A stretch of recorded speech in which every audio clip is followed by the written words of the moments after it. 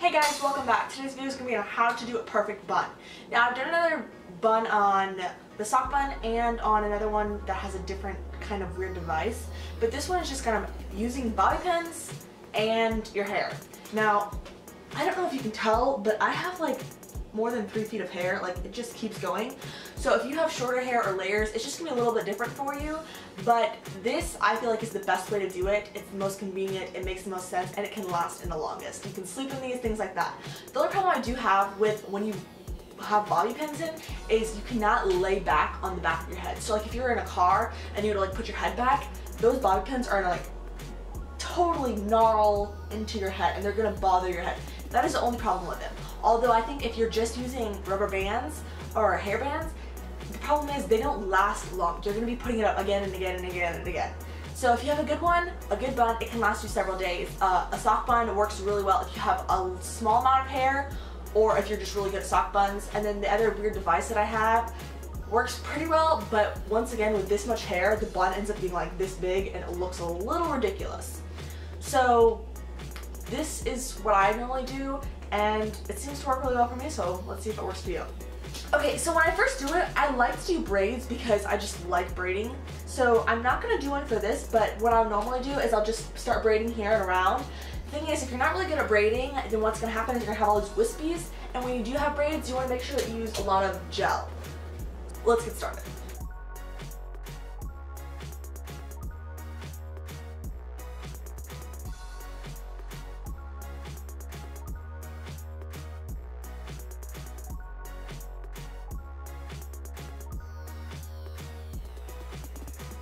Start by brushing all my hair back so I get a smooth front.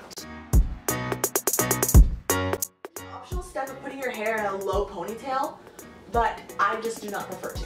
Then I take my left hand and I begin to twist, and there's this twist that you're going to see to start develop. Then I'm going to take bobby pins, open them up, and start to push them in. We'll be alternating hands around while twisting and maintaining that twist to make sure that it gets in really tight.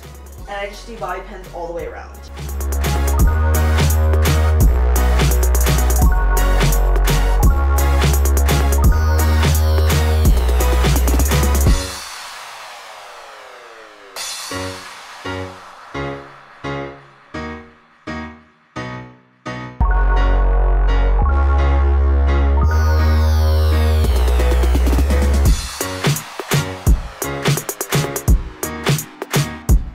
So what I did next was I added a hairnet and then added bobby pins to the sides of my head to secure any flyaways.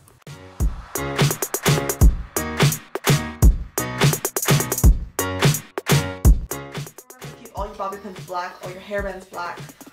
Black is the universal color pretty much unless you have white hair, but make sure that you match them to the color of your hair. No like barrettes with like flowers, ribbons, anything like that needs to be in your hair. And remember to keep it low because remember you are going to be wearing a cover. Guys, I hope you enjoyed this video, you learned a little bit about it, and hope you make some good buns. I'll see you next time. Bye!